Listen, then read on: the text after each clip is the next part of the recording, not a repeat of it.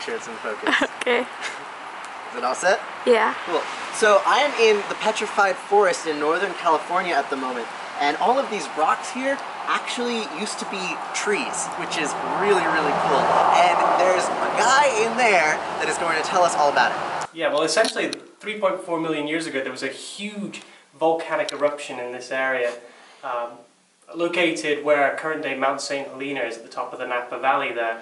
It's important to know that Mount St. Helena is not a volcano. It's simply just a mountain that was uplifted after the volcano collapsed. So it's made out of all the excess volcanic rock. It's in the same vague location, but not considered a volcano itself. Huh. But when the volcano erupted, it sent this huge cloud of volcanic ash roaring down the mountainside, traveling at speeds of up to 450 miles per hour and up to 1,000 degrees hot. So, you know, when it's passing through a forest like the one we have out there today, most of the trees are going to be incinerated, but we did have a lot of redwoods back there. They were the primary tree, so most of those were just knocked down and then buried very rapidly under that volcanic ash layer. Wow.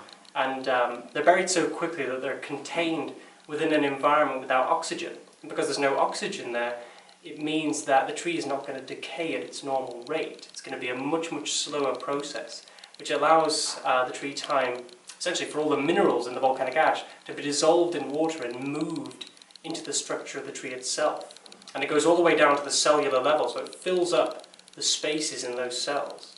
And then through time, all the living material will leach out and decay away, and you're left over with the minerals crystallized in the shape of the cells. And that's what these are here? That's what these are right here. So essentially it creates an almost exact replica of what these trees would have looked like when they were living 3.4 million years ago. Wow.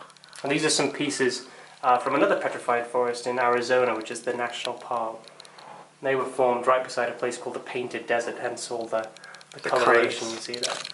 Well, thank you so much. Thank you. What was your name? My name's Danny. Great.